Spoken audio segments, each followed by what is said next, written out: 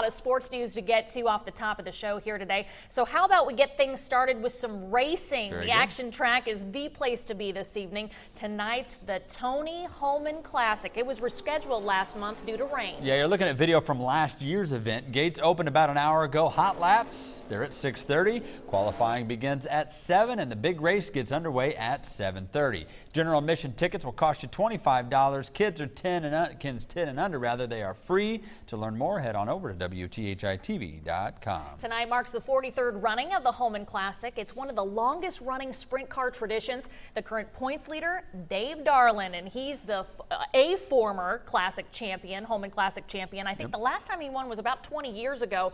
We wish him and all the racers the very best of luck tonight, so let's hope we have a very safe race.